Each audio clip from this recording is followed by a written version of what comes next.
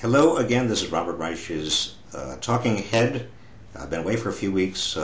Now for the irreverent news. It doesn't get covered. It should be covered. Big political news last week. The Republican debate. 3 Republicans seeking the nomination for president said they did not believe in evolution. They don't believe in evolution. Even with the baboon, Dick Cheney, in the White House, that's not enough evidence for them. Now, they weren't asked whether they believe the sun goes around the earth, but presumably they do. This is the quality of person running for president. Fred Thompson, he's running for president. What are his credentials? Well, he was a senator for a moment, but his big credential is he is an actor. Law and Order. What are his other credits? The Hunt for Red October, In the Line of Fire. Obviously, he is presidential timber.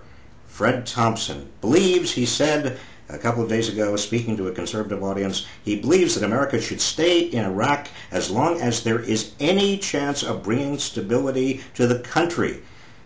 Well, Mr. Thompson, if that were the criteria, we would have been out several years ago.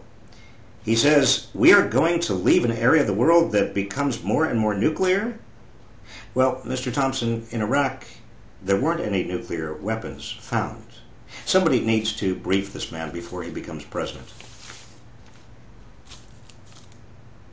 Big political news coming up. The White House is hosting a state visit. Queen Elizabeth is coming. The White House is all at Twitter. She's coming Monday. Somebody has got to let the White House know that Queen Elizabeth is not the head of state. Tony Blair is the head of state in England. In fact, it's not even clear why there is still royalty in Europe, especially in the oldest constitutional democracy in Europe. Why is there still a queen? And why is there a queen consort? Consort. Get that, Bush?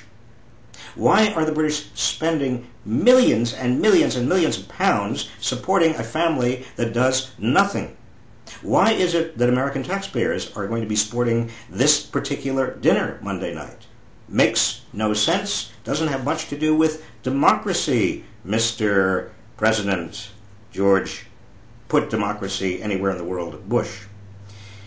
In economic news, finally, we find that in April, rank and file workers, these are people, 80% of the workforce, hourly workers, they actually made less money on an hourly basis in April than they made last October, even though the stock market is going like gangbusters. What does that prove? It proves that trickle-down economics doesn't work. Nothing is trickling down. Supply-siders, please take note.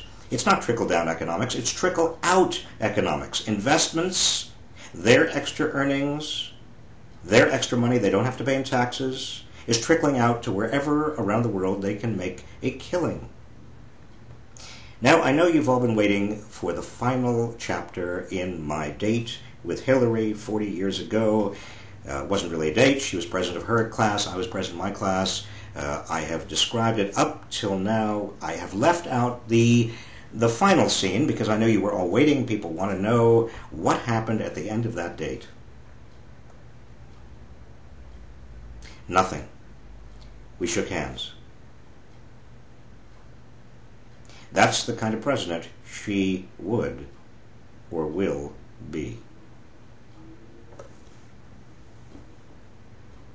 Take care, America.